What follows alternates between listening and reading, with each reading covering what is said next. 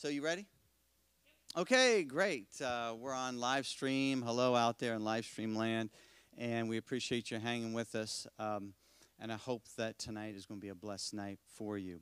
A couple announcements is that, again, the Filmmakers Church, we're here in the Dallas, Texas area. And we're trying to gather filmmakers and Christians involved in media just to get to know them, have fellowship. Sometimes we have worship. Other times we have a teaching. And then afterwards, we pray. We take prayer requests from media people across the world, and we'll pray for those requests. And then we might go out to eat and get to know each other a little better, too. So thank you so much for joining us, and let's start out in prayer. Father, we just bless you. We bless your holy name, and we just ask that what we do tonight, what we do in media, would make an eternal difference for your Son, Jesus Christ. If it doesn't make that difference, Lord, then I'm asking that you would just take that away from us, remove that, and help us to focus on what will make an eternal difference in your kingdom, in Jesus' name. And I pray for all those here attending and all those watching, Lord. We ask that you would move on their life, speak to them, and encourage them and build them up in the faith, Lord. And I pray that they would grab a hold of to always pray and never give up. In Jesus' name, amen. Amen. So thank you so much for joining us. We appreciate it. I know there's more news about COVID than ever before. And we know how to take care of it at our conferences. And so if you're good with it, then I'm good for you all coming out tonight. So I want to introduce our first guest, and that's Rob Skiba. Rob and I, we've known each other for many years, and when I would fly down here from the D.C. area, Rob and I would have talks where we'd meet together. And I remember one time specifically, we were sitting in someone's living room, right? And you were sharing with me this vision. I believe it was. It was probably about 10 years ago. And first of all, kudos for seeing that come to pass now. I mean, what perseverance. This is, if you're in media, you need to have the spirit of perseverance, okay? And if you didn't know it or not, the parable of the sower, the good soil, is the heart with perseverance. And I'm not making that up. I'm not interpreting it my way. Luke says that. Go and look at Luke's definition of the good soil. It's the one who perseveres and keeps persevering. And that persevering word means, in the Greek, cheerfully endures and cheerfully endures. That means keep doing it and keep doing it and keep doing it. Don't stop, and God will bless you.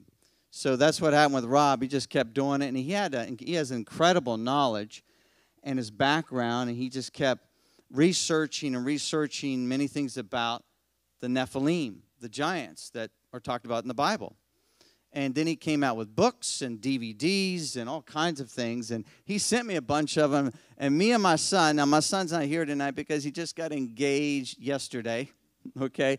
He's my youngest. He got engaged yesterday at the park in Dallas. I can't remember what park that name was, White Oak or something. I'm not sure what it was.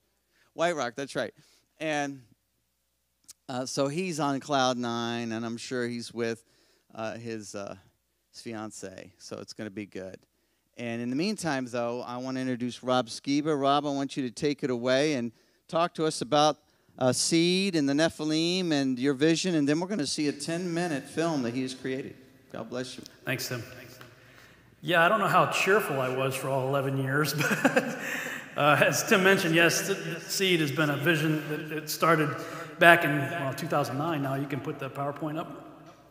I like to say he plugged a USB cable in the back of my head and downloaded 72 episodes of a TV series. And call it Seed for a variety of reasons. It should be, you want me to redo it? Okay. Sure. And it largely started as a result of this particular topic right here. How many of you have heard of the Nephilim before? Everybody. All right, cool. Archon is just simply a word that means chief, commander, leader, somebody with authority. So I call it the Archon invasion that led to the Nephilim. And the reason I got into this is because as a young person, I never really understood the quote-unquote God of the Old Testament. How many of you have heard that phrase before, the God of the Old Testament versus Jesus, right, in the New Testament? And for me, it was really sort of like this good cop, bad cop scenario, where in the New Testament, we had Jesus, right, this amazing, loving guy. He healed people, and he says, pray for your enemies, and, do good, and all this stuff. And yet there's God in the Old Testament doing all this other stuff. And we see Jesus saying things like, I and my Father are one. That did not compute in my head. It just didn't. Philip comes to Jesus and he says, show us the Father and it'll be sufficient. And I'm paraphrasing this, but Jesus is like, dude, you've been with me all this time and you're asking me this? If you've seen me, you've seen my Father. Well, I was like, tilt, I don't get it. Because I read the New Testament and then I look in the Old Testament and I see God doing stuff like this, utterly destroy them, show no mercy, right? Destroy it utterly, all that is in there, the cattle, everything with the edge of the sword. Utterly destroy them, namely the Hittites, the Amorites, the Canaanites, and so forth. And, even kill the women and children. And for many people, this is a hindrance to them. You're starting, a lot of us I grew up Baptist, right? So we're New Testament Bible-believing Christians. Well, that's like opening your book, your Bible, right? Putting your right thumb in Matthew and your left thumb at the end of the Old Testament and look at how much is in your left hand versus your right hand, right? How many of you would go to Barnes & Noble, find the greatest best-selling novel of all time, skip 3/4 of the book, start in the last 25%, and actually think you have a clue what's going on? But how many of you know that's how many Christians do? They spend all their time in the New Testament, not enough time in the Old Testament, so you don't really get a clue what's happening back there. And this is a hindrance to a lot of people. Many atheists will talk about the God of the Old Testament. He's a genocidal maniac and all that stuff. And I grew up in the church, got saved at age 7, but I wrestled with it myself. I was like, I don't get it. I have to just skip past it. Until I finally got to a place and understood what was going on in Genesis chapter 6. I refer to it as the Genesis 6 experiment. Now, how many of you know the Bible mentions books that are not in the Bible? Have you ever seen that? Yeah. There's quite a number of books that are mentioned in the Bible, but they're not in the Bible. And I was like, well, where are these books? Now, how many of you believe that the scriptures are divinely inspired by the Holy Spirit and written by men? Yeah, that's what it says, right? So under the inspiration of the Holy Spirit's telling the authors of Scripture to reference these other books, quote from them, even mentions them by name. I'm going, well, if it's good enough for the Holy Spirit to do that, maybe I should look at them too. So I started looking at some of those extra books. And 3 books in particular caught my attention. These are 3 right here, Enoch, Joshua, and Jubilees. And I refer to these as the synchronized, biblically endorsed extra-biblical text. And the reason I recall them that way is because they're synchronized in the sense that they tell the same story in the same chronological order of events that we find in Genesis. I say they're biblically endorsed because under the inspiration of the Holy Spirit, the authors of the Scriptures are referring to these books and mentioning them even by name from time to time. Of course, extra-biblical because they're not currently found in our canon, although they've been in and out of the canon of Scripture depending on who you talk to and where you are in the world. I've put them all together in one volume. That book right there I published a number of years ago, Genesis and the Synchronized Biblically Endorsed Extra-Biblical Text. When I had Genesis in the King James, I grew up on King James on the left and the Septuagint on the right, and there's some pretty notable differences between the two. Then after Genesis, you have the full volumes of these 3 books. And when you put them all together, they tell a very detailed story of what I call the Genesis 6 experiment, which is rather summarized in this verse right here, Genesis 6:4. And the Nephilim were in the earth in those days, and also after that, when the sons of God came unto the daughters of men, and they bare children to them, the same were the mighty men, which were of old the men of renown. This is where the mythologies come from in multiple cultures. Now, unfortunately, seminaries today are teaching pastors that the sons of God is a reference to the good sons of Seth, and the daughters of men is the bad daughters of Cain. Does it say that? No, it doesn't say that. Moses is writing here in the Torah in Genesis, right? Genesis is after the book of Job. Job predates Genesis. And Job tells you point blank that the sons of God are angels. So he understood sons of God to be angels. In fact, everybody understood the sons of God to be angels until about 160 AD when Julius Africanus showed up and says, I don't think I believe that. And then other people started to question after him, and now it's taught in seminaries, unfortunately, the Sethite theory. But no, angels came down on that location right there. Now, how many angels fell with Satan? 1/3, right? What's 1/3 of 100? What percent? 33.33, right?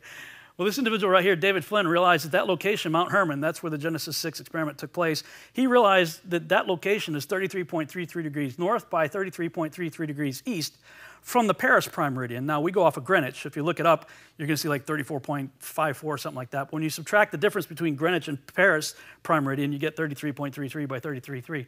So I'm like, wow, isn't that interesting that 1/3 of the fallen angels, right, 33.33%, and this is what I'd say a platoon of the fallen angels, let's say 200 of them, landed on the only geographical landmass on Earth that actually fits their number, 33.33 by 33.33.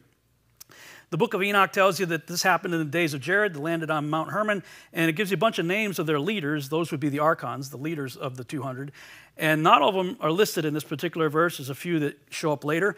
But I believe there's 23 that are named, if I remember right.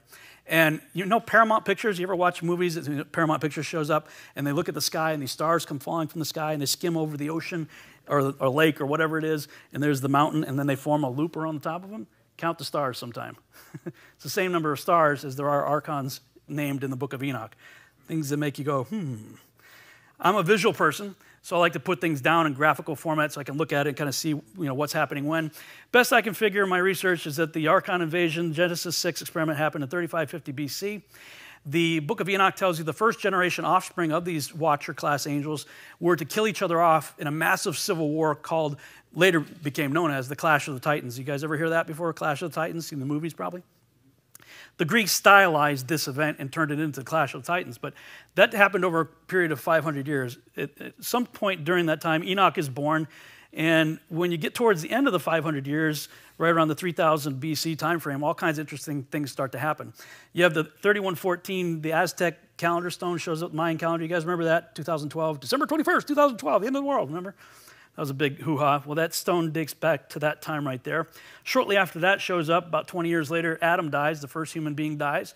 Then we have the first generation Nephilim, the end of the Clash of the Titans happens. Then their parents, the Watchers, are judged, bound, and buried. And then we have Enoch gets raptured. Enoch was not, for God took him, right? Then we have a time of peace and rest, and Noah's born, and that's what his name means. His daddy named him Rest. Well, that just makes sense. It was right after the Clash of the Titans, which was probably a pretty difficult time. In fact, Noah's daddy, Lamech, his name means despairing. He was born during the Clash of the Titans.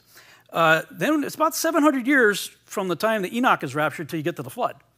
And about 70 years after Enoch is raptured, Noah's born. So he lived 600 years before the flood. So there's no other written documentation of any other incursions of angels coming down and mating with women. So I started wondering, well, why did God get so upset that he had to wipe out the whole world with the flood 600 years after all this stuff was taking place? That led me into figuring out that, you know what, there was a Genesis 6:4 pre-flood return of the Nephilim. For the sake of time, I'm not going to read the red text here, but these are the extra biblical texts that line up with what we see in Genesis. So Genesis 6, verses 1 through 4 talks about the angels mating with women. Then we get verses 5 through 7 shows how God feels about the resulting violence of that. Verses 8 through 10 reveal Noah and his sons to be genetically pure. And then 11 and 12 says the earth and all flesh becomes corrupted. How much is all? All, right? So obviously with the exception of the previous verses being Noah and his sons. Then God grows increasingly angry and tells Noah to build the ark and shows him how to do it. And then we have the first mention of the 3 wives in verse 18. So what was going on that made all flesh become corrupted? Well, this is where some of these other texts have value to give us added insight as to what was going on there. Joshua 4:18 says, "And their judges and rulers went to the daughters of men and took their wives by force from their husbands according to their choice. And the sons of men in those days took from the cattle of the earth, the beasts of the field, and the fowls of the air, and taught the mixture of animals of one species with the other, in order therewith to provoke the Lord. And God saw the whole earth that it was corrupt, for all flesh had corrupted its ways on the earth, all men and all animals." That's, as Paul Harvey would say, the rest of the story right there. That explains how the corruption of all flesh took place. Jubilees backs it up there. The after this of Jubilees 7 is the after that of Genesis 6:4. Nephilim were on the earth in those days, and also after that. What is the that? What is the this? The previous verses in Jubilees tell you that the this that it's referring to was the act of the angels coming down and mating with women and producing Nephilim. Those are all judged, all that's taken care of, and it says after that took place, after this, they sinned against the beasts and the birds and all that moved and walked on the earth, and much blood was shed on the earth, and every imagination and desire of men imagined vanity and evil continually. So the byproduct of what we now would call transhumanism, how many of you heard that phrase before, transhumanism? It's the blending of species. The act of blending of species led to violence continually, and it got so bad that God said, you know what, I'm going to have to wipe this whole place out. And that's why we have the flood. So I extend that graphic that I showed you earlier a little bit further to show you what I referred to as the, and also after that, latter-day corruption of all flesh that was taking place in the latter days of Methuselah. That's Genesis 6:3, references the last 120 years there. That was a period where Noah preached repentance. Well, what do can you repent of being born? I'm Polish. Can I repent of that? No. I'm so Polish, they put the ski in front of the name. Most of my friends were like, Zabowski or whatever. I can't repent of that. You can't repent of whatever nationality. You're born whatever you are. You can't repent of that. So what was he preaching repentance for? He was preaching repentance of the act of blending species, genetic modification that was taking place there.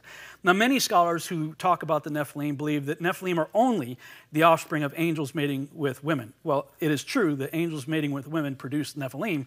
I believe that's not the only kind of Nephilim that exist. I extend the definition.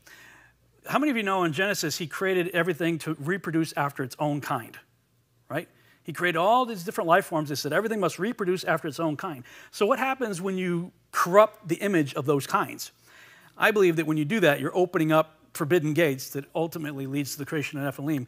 And as I was thinking those thoughts through, I happen to have these two books sitting on my desk in that order. And I'm looking, I'm like, wow, what if that's the formula?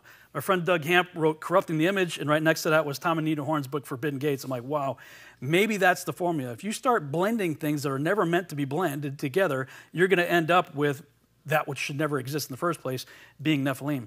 Now, as I was thinking about that, back at the time I was doing this research, the movie The Amazing Spider-Man came out. Now, this is a doctor in the movie. He lost his arm in a combat situation. He's a doctor, and he's wondering, well, what is it about lizards? You can cut their tail off, and they grow back. So what is the genetic code for limb regeneration? So he starts experimenting on mice and stuff, cuts their legs off and blends lizard DNA with the mice, and eventually he gets a viable subject. The leg grows back, and he's like, aha, I figured it out. So he injects his stump there, and, well, what do you know? His arm grows back. The problem is he had an unfortunate side effect. He became a giant lizard human creature that had only evil and violence continually for the rest of the movie. He started out as a good guy with good intentions, and the whole rest of the movie is him giving Spider-Man a hard time. Of course, Spider-Man's also a genetic hybrid. But, I'm watching this movie, and I'm going, wow, Hollywood gets it. The church is over here still arguing about the Sethite theory, and Hollywood's putting this stuff out on a regular basis. They understand what was happening there. Now, if you doubt, the Nephilim, is there any evidence for giants? Yes, there's a whole lot of it, but it keeps getting covered up by institutions like the Vatican and what's that deal in Washington, D.C., the Smithsonian, yeah, the Smithsonian. And Rockwall, Texas. You guys familiar with Rockwall? It's called Rockwall because a farmer was digging one day and he found a rock and he started keep digging and found out it was a rock wall, kept digging, found out it was a really big rock wall, and then eventually they bust through it and they found rooms in it, and in one of them there was like a cauldron with human remains in it, and then they found the skull of a being that was there. It was 3 times larger than our skulls. So what did? They put Lake Ray Hubbard over it and covered up the evidence. But Steve Quayle, hold your questions till afterwards, we'll do a Q&A. Steve Quayle put out a book right there, Genesis 6, Giants, Master Builders of Prehistoric Ancient Civilizations, giving tons and tons of historical documented evidence for the giants. You can find even in newspapers in the United States throughout the late 19th and early 20th century. They were, in fact, very big, and they were builders. It helps to explain things like this, megalithic structures around the world where you see these huge rocks. That's a 6-foot-tall-ish type person right there. Show you the scale of the rock. And people look at that and say, how was that quarried, cut, and moved? Of course, Ancient Aliens says, oh, aliens did it, right? Well, I'm like, no. Michael Aloof wrote a book called History of Baalbek. He said that Nimrod ruled over Lebanon at that time, and he basically contracted giants to build Baalbek. And we see in Amos 2:9 that the Amorites were as tall as cedar trees. It says the Amorites were as tall, their height was the height of the cedars and strong as the oaks. Arnold Schwarzenegger was called the oak when he was in his bodybuilding days, so I just scaled Arnold up to the size of a cedar tree, and what do you know? No problem. It helps you to easily understand where, rocks like that could have been quarried, cut, and moved. Now, what about a return of the Nephilim in the last days? Well, we see in Matthew 24:37, Jesus says, as it was in the days of Noah, so shall it be at the coming of the Son of Man. How many of you know Noah lived 950 years? Most of the time we say Noah, we think ark. That was 1 year out of 950. Noah's ark, right? So 600 years before the flood, and 349 years after. And there's a whole lot of wild stuff going on both sides of the flood. And Jesus said the last days would be like those days. The days of Jared, however, were marked by the mating of angels with humans. However, it was in the days of Noah that the creation of animal-human hybrids brought about the corruption of all flesh we read about in Genesis 6:12, which ultimately led to God's judgment with the flood. To take Jesus' words in Matthew 24:37 quite literally, all we need to do is turn on the evening news. It's happening. There we are seeing the repeat, not of angels mating with humans, but we're seeing, as it was in the days of Jared, but rather we're seeing the creation of animal-human hybrids exactly as it was in the days of Noah. How many of you have been following that? Have you guys seen the news reports? Well, there's lots of it happening right now. In the past, that we had certain bans on, they call them chimeras, chimeric research. There have been bans on that research in the past, but they're lifting those bans and they're saying, hey, especially with things like COVID and stuff, they're thinking, why don't we just do this and it's all for the benefit of man, right? But that's what was going on in the days of Noah that led to the flood and led to the creation of all kinds of stuff, perhaps even creatures like this. This is an actual replica of a skull from Peru. This is a female. So I don't believe all Nephilim are giants. I believe that there's other manifestations like the hybrids that you see in Greek mythology, centaurs, minotaurs, and things like that, and also characters like this, where, yes, there are people in the world that do what they call cranial headboarding, where they strap boards to the baby's head to shape it differently. Well, you got to ask yourself, what prompts a parent to do that in the first place? Why are they doing this? Right. They're doing that to emulate something that actually existed. And some of these skulls, yes, if you strap boards to a baby's head, it will change the shape of their skull. It will not, however, increase the cranial capacity of the brain case. It's just going to warp the shape of the skull. There are some skulls that are between 25 and 40% larger brains than we have. And they were average-sized people, 4 to 6 feet tall. So I think that that's part of the corruption. I think that's part of the hybridization, that there was like this throughout history. But we're seeing the blending of species right now in the news, and they're also talking about corrupting our flesh, not just with animal hybridization, but also through the blending of technology, like the Borg on Star Trek, right? And Time Magazine coming out with, human cloning, it's closer than you think. In 2045, the year man becomes immortal. You could go to 2045.com and read about the 2045 Strategic Social Initiative, where scientists around the world have a stated objective to achieve immortality, we would say parenthetically apart from God, by the year 2045, and they're doing so through transhumanism, through the blending of species and blending of with computer technology, stuff like that. As Tim mentioned, I've written a number of books on this that you guys can check out if you're interested. Lots of DVDs on it. I've traveled the whole world talking about this stuff. And, one thing I found is there's some good fishing out there, right? We're to be known by our fruits. Right. We're supposed to be fisher of men. When I started talking about the Nephilim, not only did it help myself understand God better, but I started finding lots of people who were struggling with that whole God of the Old Testament thing, having those barriers blown away. And once that has been addressed, they can embrace God and realize, what he did was an act of mercy. It was an act of love to save his good creation from the corrupted creation that the fallen angels had created. So it's great. I could talk to a small audience like this or thousands of people. I've done huge conferences, millions of views on YouTube and stuff like that. We're not reaching the world. And I came to realize, this TV series thing, this idea that God plugged into my head in 2009, is a way that I can get the message out to a much larger crowd. 72 episodes, hour-long dramatic television series, 6 seasons, 12 episodes per season. I can tell a whole lot in that, a lot more than I can do in 90 to 120 minutes with a film. And so what I'm about to show you is the teaser for the first episode, the pilot episode. Each hour-long episode has a teaser and 5 acts, punctuated by commercial breaks if it's on network TV. As I mentioned earlier, I decided to do it as animation because I could save a whole lot of money and do a whole lot more with a lot less. But I also realized, like she showed us earlier, the technology is getting so good now with The Mandalorian. How many of you guys have seen them? Anybody seen The Mandalorian? Really cool stuff they're doing with The Mandalorian. Now, they're doing live action against video screen. And they're creating environments in the computer. And the software is getting so good now that, we're at a point, they call it the uncanny valley. Have you ever heard of that before, the uncanny valley? That's a phrase they use for when you see a CGI person and it doesn't look quite right, and there's something you kind of, it looks cool, but it's not quite right. They call that the uncanny valley. Well, 10 years or so ago, the uncanny valley might have been like that. Now it's about like that. I didn't have the budget to go to 100% photorealistic, so our goal was, well, let's take it to 80%, because if we take it to 80%, it still looks kind of cartoony, so the audience doesn't get trapped in the uncanny valley.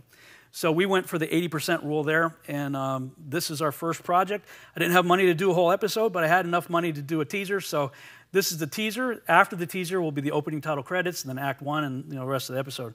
And we'll keep going as we get funding to do so. So here's the teaser.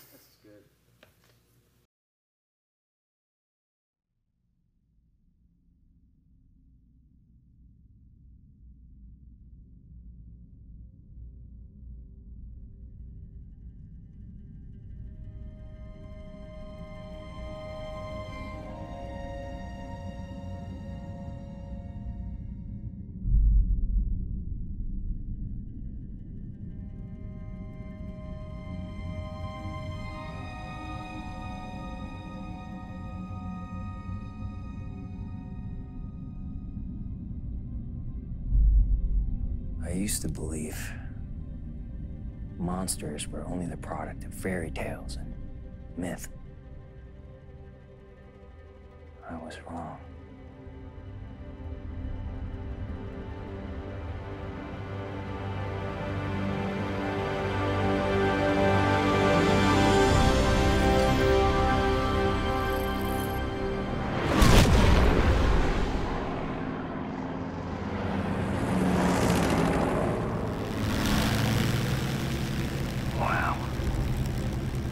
Sunset. Nice. Sure beats Hell's Kitchen, eh, Thompson? You kidding? This place looks like paradise by comparison.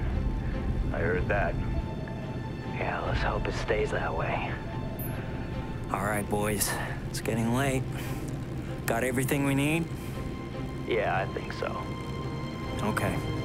I'm heading back. You know, I was thinking, maybe after the war we can... Uh-oh. What's the matter?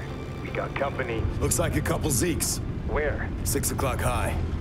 I don't think they've spotted us yet, though. Yeah, with any luck, they're out of fuel and headed back to Raval. We'd better get a grid on this. Halsey want to know we've got contact this far south. Way ahead of you, boss. Alrighty. Keep an eye on him, Cat. I'm gonna... Scratch that. We got incoming.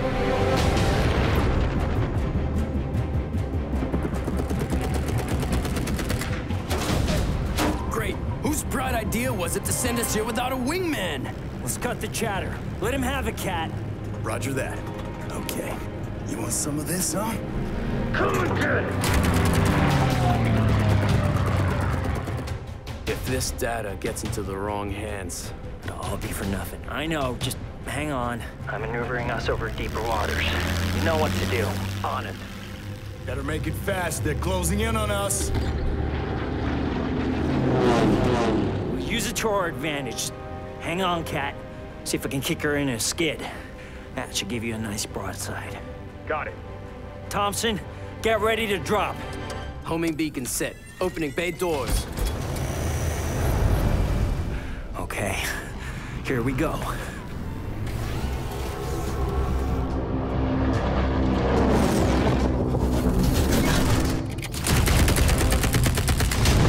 Yes! Not shooting, Cat.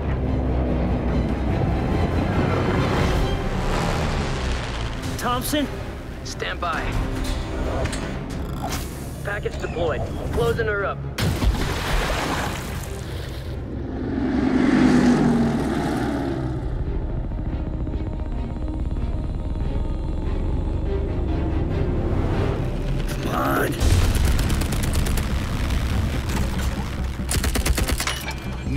No, not now!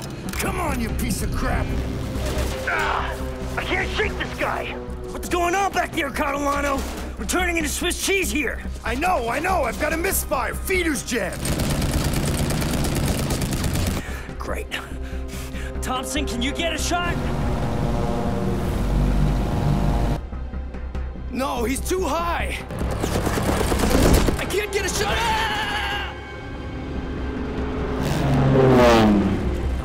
I'm losing her! Brace yourselves, we're going down!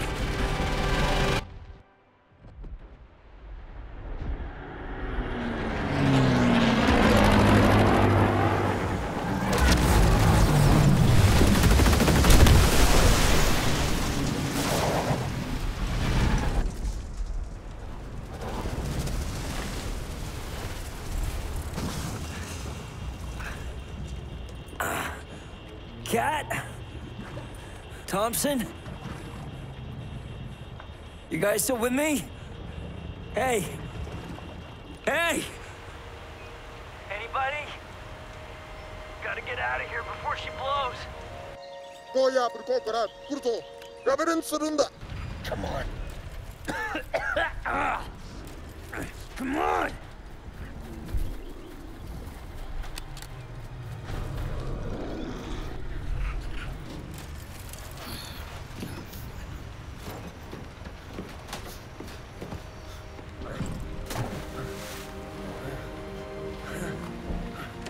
Hey, Thompson! Carolano? Hey, you still with me, buddy? Come on, we gotta get out of here, man.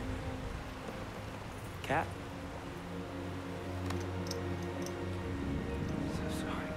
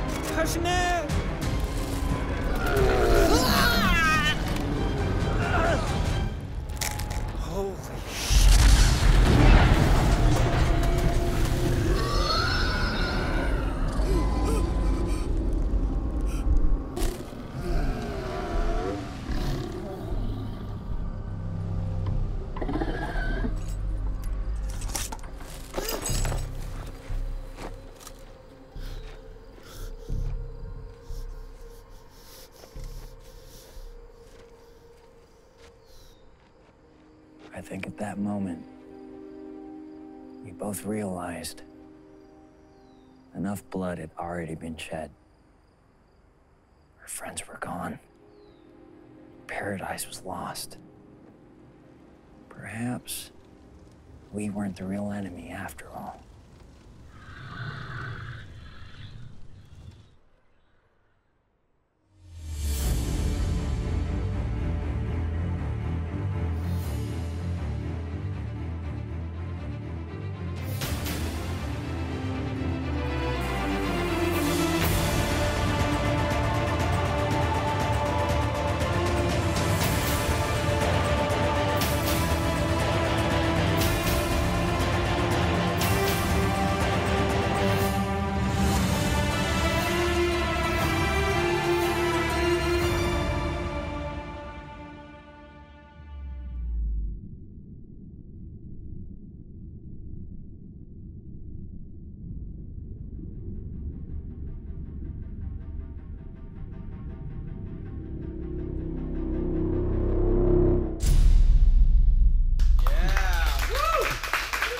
Thank you.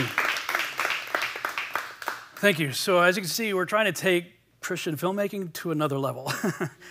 One of the things that's really missing in the Christian market anyway, at least from my opinion, is science fiction and fantasy. And that's largely due to the budget. That's why so many Christian films are, how many Christian films have you seen? Somebody's dying of cancer and they got to learn a life lesson at the end of the movie, right? Well, that's because that's pretty much all we could afford to do typically. So we're trying to take it to another level, and I pitched Seed as Lost meets The Unit wrapped up in the X-Files. So if you can imagine the mystery and intrigue of something like the TV series Lost, which was very popular, and The Unit is a TV series about Delta Force Special Forces guys, and X-Files, of course, deals with the weird, the supernatural, aliens, and government conspiracies and stuff like that. So if you could take Lost and The Unit and the X-Files, put them in a blender from a biblical worldview, you get Seed. So that's what we're trying to do, and thank you for giving me a chance to show it to you. All right. You all got any questions for him?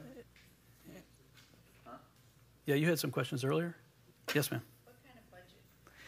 Yeah, when I started looking into comparable TV series out there that would be of a similar genre, it's anywhere from $4 to $15 million. Mandalorian has a $10 to $15 million budget.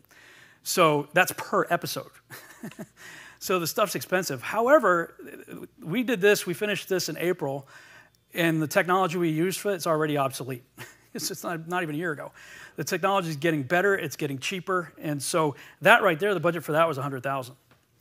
And that was going to South Africa to do it. It would have been significantly more expensive to do here in the United States. So it's still a big budget. I've projected our budget, in the $3 to $4 million per episode, is what it, and most sitcoms today are in the $2 to $3 million. So we're on the very low end of episodic television budget for what we're doing. Yes. 30 minutes? Hour. These will be hour-long dramatic. 2 questions, Rob. One, how has COVID affected the production and the flow of what your vision is? And number 2, talk about the fundraising aspect, what you're doing to get that kind of money, because this needs to be told, obviously. Yeah. But the price tag's pretty high. So price tag's high. Well, if anybody's doing any kind of production, you guys know the price tag's high, just in general. Right now, I'm just doing, a TV show is an hour long. It's structured with a teaser, which you just saw, then the opening title credits, and then you have 5 acts with commercial breaks. I don't have the money to do a whole episode, so as the money comes in, I'll shoot act 1. I'm just going to keep doing it until hopefully a snowball effect takes place and people say, hey, this looks cool, get behind it. How many of you have seen The Chosen? I love The Chosen. At Capernaum, yeah. Well, season 1 was, $10 million, raised from something like 16,000 people or something, I forget how many. And that's people walking around in robes. So, not to knock them, I think it's fantastic what they're doing. I think they're doing an excellent job, but it just gives you an idea of cost. So as far as COVID goes, it's been interesting because a lot of people had found the need to become more innovative because of COVID and because of the restrictions. So hence, like The Mandalorian, they're shooting it, a much bigger version of this, and they call it a volume. So it's like 2/3 of it is LED screens, even on the ceiling. So they're doing all of the backgrounds and stuff in the computer. They're creating environments in the computer and creating whatever props on the ground that the characters interact with. But the volume is so good and the technology is so good that they don't need external lighting. The LED screens or whatever the environment is creates the lighting. And with the character like the Mandalorian, he's wearing a silver reflective outfit, right? That would be a nightmare with green screen because you'd have to key out the green that's reflecting on him and key in whatever you want on there. Well, he's just reflecting whatever's on the LED screen. So in a way, COVID has kind of helped that type of production.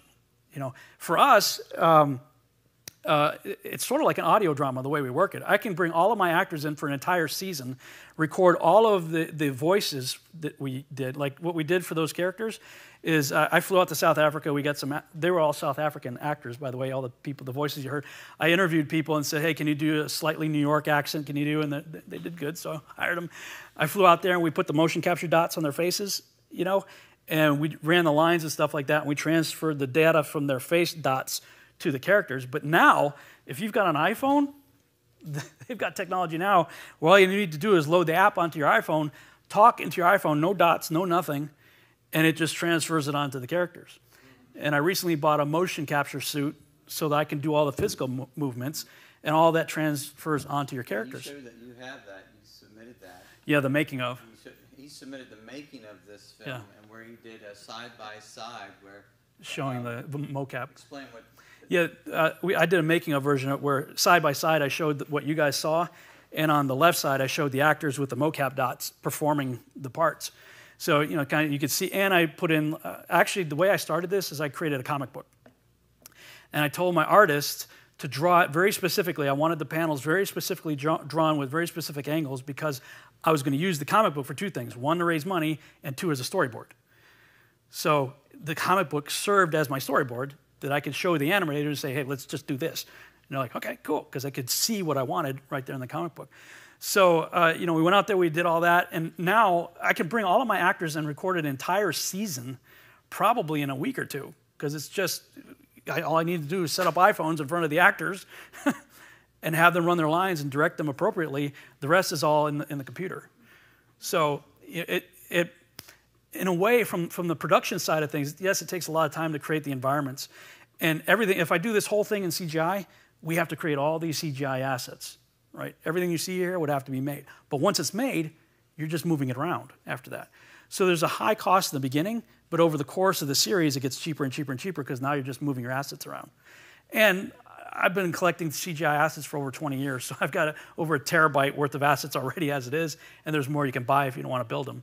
So I think there's a lot of opportunity here for all of you, as actors and writers and stuff like that, to get involved with something like this, or hopefully maybe to be inspired by what I'm trying to do and open up some ideas for you to be thinking about how you can do your projects in a similar way. Yeah, we got time for one more question. Oh, as far as fundraising, just real quick, well, I'm talking about it as much as I can to try to get people aware of it. But we're all aware of what's happening in the world today, right? And I travel in in fact, I'm speaking at a conference in Ohio next week, kind of end times, prophetic type stuff. All you have to do is look around, and it's really tempting to say tomorrow's the end of the world, right? We could be walking right into the tribulation period. Many people would believe that. And I struggle with that myself, and every day I'm going, God, if tomorrow's the end of the world, what am I making cartoons for? I need to be building a bunker in the backyard and storing up on, God, gold, guns, and groceries, right? Get the 4Gs going, right? And I prayed, I said, Father, if I'm supposed to still be working on this, I need confirmation. So I started to submit what you just saw to some film festivals, including the one we're going to have in a few weeks. And there were 17 of them around the world that I submitted to, secular and Christian. And I prayed, I said, Father, if I'm supposed to be doing this, help me to win at least 3 industry awards. Well, there's been 5 of the 17 have occurred so far. The rest are later this year. And I just won 2 more today, as a matter of fact. We've won over a dozen.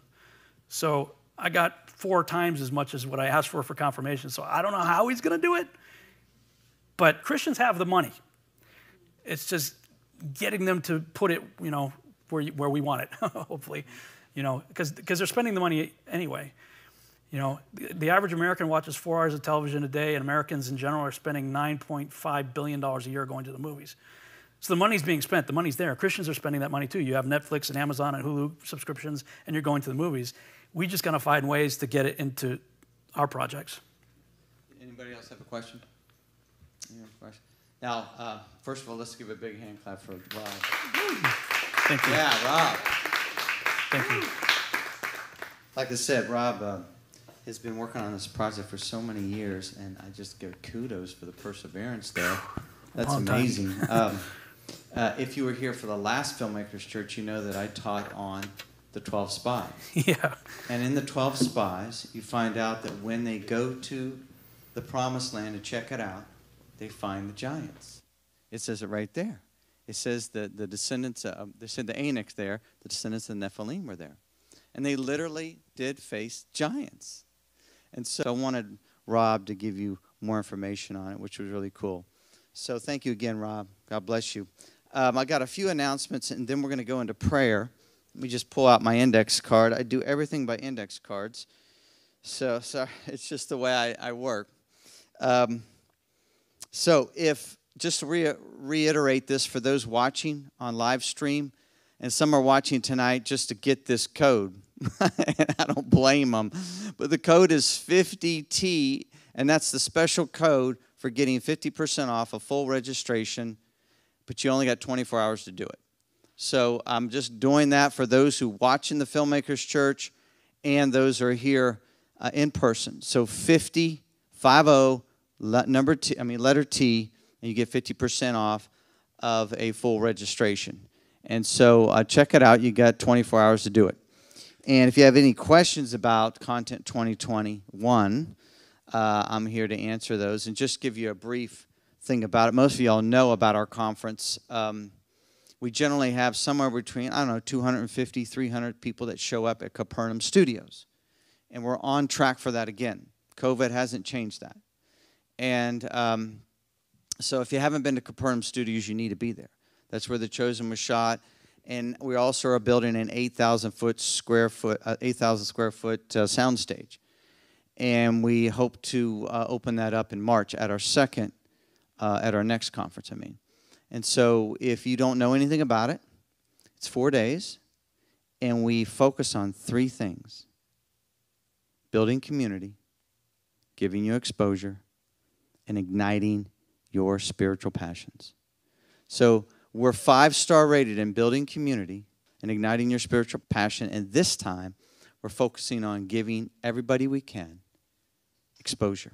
Now, just so you know this, is I've been doing this for a long time. And I don't like duplicating what other people do.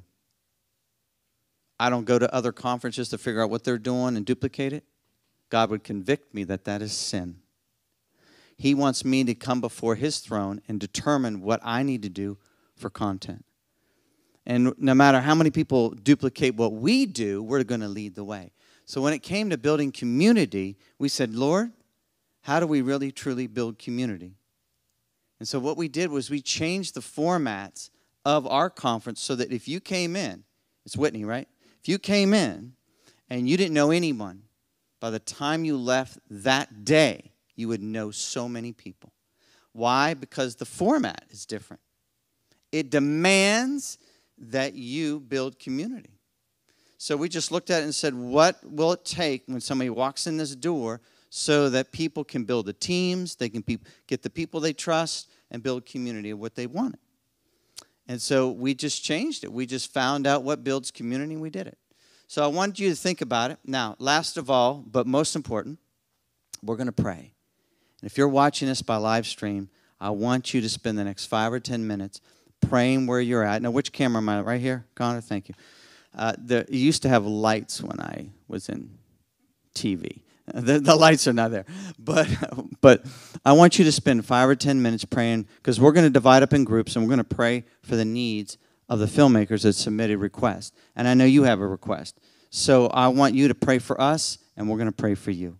So that's what we're going to do for the next 5 or 10 minutes. And so I hope to see you at the very end in about 10 minutes. God bless you.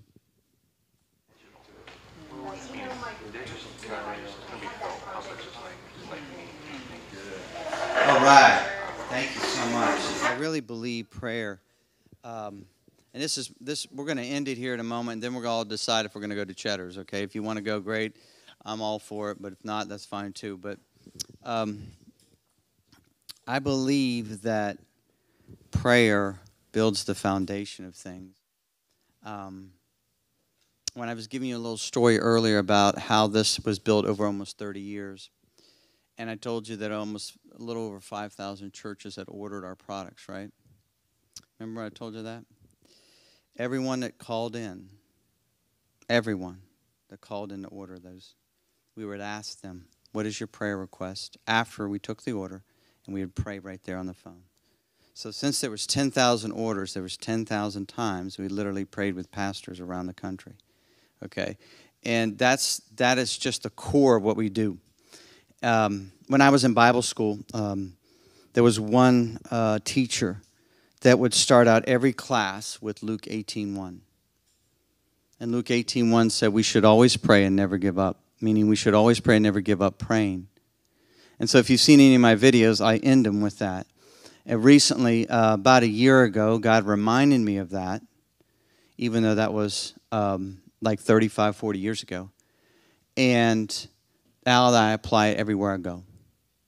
So I say it in my videos, I say it everywhere. And if you come to content, get ready, because we're going to make sure if you need prayer, we're going to give you prayer, okay? So I just want you to know that, because everything we've done, all the meetings we've done, whether we've had 5 people or hundreds of people. Remember the times we used to have like an average of 100 people? And it's because, we had this like famous keynote speaker in the panel, and we had all the glitz, glamour, and glory and all that, and all the work that came along with it.